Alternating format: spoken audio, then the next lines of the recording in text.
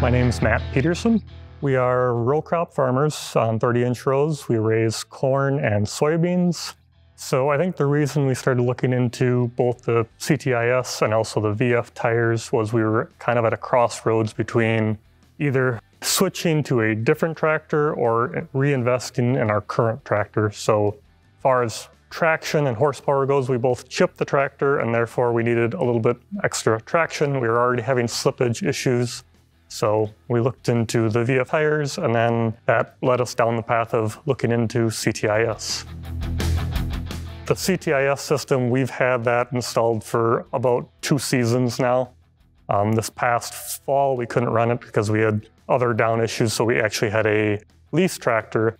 And one of the things I noticed right away with that one was equipped with the hydro cushion front axle, and I immediately missed our CTIS system, because I believe our tractor still rode better than that system with the tires deflated some within reason and that system active. I still missed the ride quality of our tractor with the air system on it.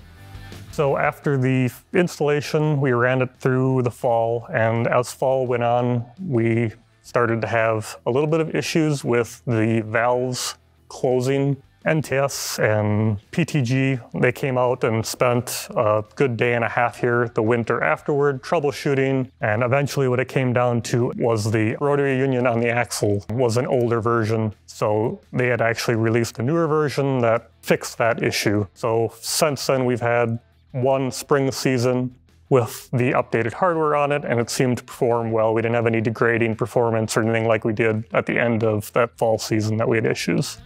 Of the advantages that I've noticed with the CTIS system, it's hard to pick out one favorite one. As an operator in the cab for hours, ride quality is obviously a nice benefit that I didn't really expect. The performance and the traction is obviously what we were after, and I believe we've accomplished that. The other benefit is with some of the equipment moving to a very heavy tongue when in the transport position, going down the road, just being able to pump up the tires and having that additional stability and eliminating the road lope makes a really big difference. So just less stress, nicer on the operator, on my back, and then obviously the in-field performance is what we were after and what we got out of it. On the inflate side, usually the last pass before I exit the field, I'll maybe start the system as long as it's not in major dust.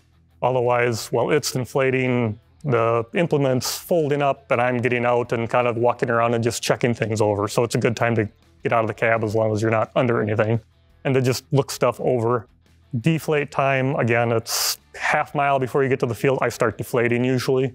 And by the time I get the monitor set up for what I'm doing, get situated in the field, I'm close enough to pressure that I'm comfortable starting at that point. So this is the air valve that controls the flow of the air in and out of the tires. It kind of works like a check valve, so if the system were to fail, you're not going to be losing any air out of the tires, and that's on every single tires, whereas some systems are hooked together, and if you were to have a line go, you might lose it. This is completely automatic. It's all controlled from the cab. There's no hooking up hoses or anything like that. We do not have the external lines.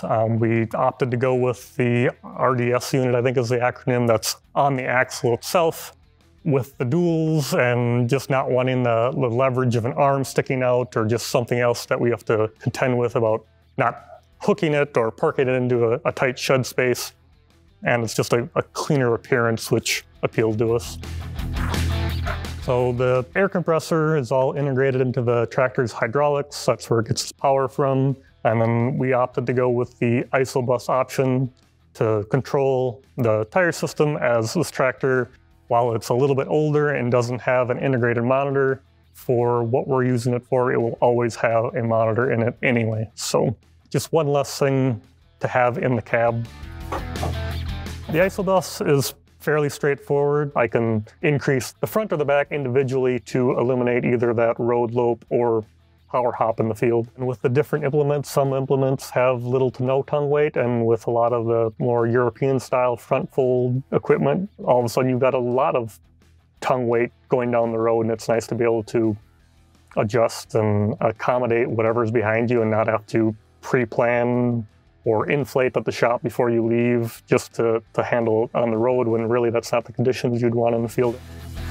So in regard to the CTIS, I think my friends in the ag industry are probably tired of me talking about it because I'm just that convinced. Tracks have their place. We've never been a big proponent of tracks. You still have hard rollers beneath the rubber. You can pick out where the tracks have been in the spring. So the CTIS system with the VF tires it's been a good compromise between the two, not seeing that track compaction while still having that increased footprint, lower tire pressure, lower ground pressure, just traction without the overhead of tracks, I suppose you could phrase it.